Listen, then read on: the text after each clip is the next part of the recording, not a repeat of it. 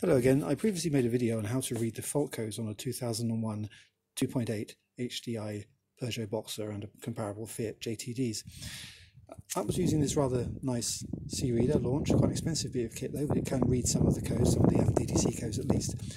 There are much cheaper devices around, limited functionality. All I've been able to succeed in doing is simply clearing the fault code, but maybe that's all you need to do, so I thought I'd show you how to do that. Interestingly enough, these two cheap devices off eBay, this one will not work with this engine, this one will. So let's plug it in. Again, we're using the 3-pin connector as before, the 3-pin adapter. That's the vehicle harness coming up, 3 pins into the adapter. Around here, only the positive lead is connected, positive power lead, the negative is insulated, blocked off.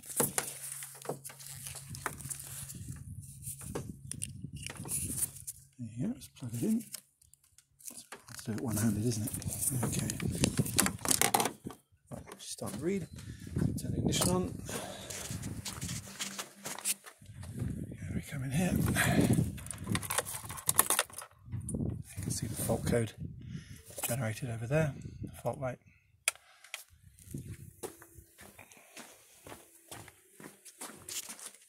Okay, it's been years since I've used this, but let's try it.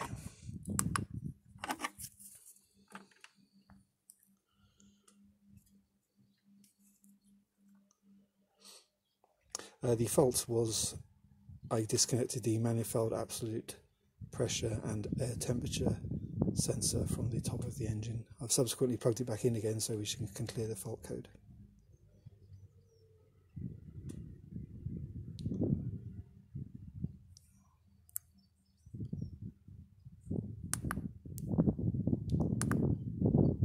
Okay, just going through the menu. It's been a long time since I've used this machine, I think. Let's try that. Oh, there are no codes. Well, there is some of the code there, isn't it? Again, that shows the very limited functionality of these. You know, we know there is an issue. And this device, this will actually tell you what the codes are. And there's multiple ones. There's air temperature ones and air pressures ones. It'll tell you what they are. This machine isn't capable of doing that. However, what this can do, hopefully, is clear the code.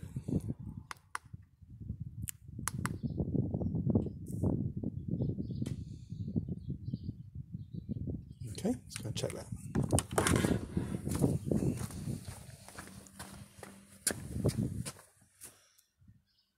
And it hasn't gone. Well, it worked last time. Let's just check I did actually fix the thing. Oh no, and there's a problem. I haven't actually fixed. There you go. But it's back on this time. There we go. So I'd still left the fault in place. So as soon as we cleared it, the engine management system realised it still had a fault, so it generated the code again. Let's try again. Erase. Now we fixed it.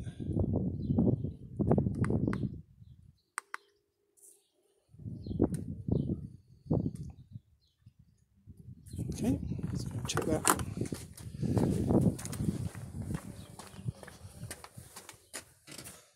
And yeah, it's gone. Excellent. So there you go. Now, in case it's not obvious,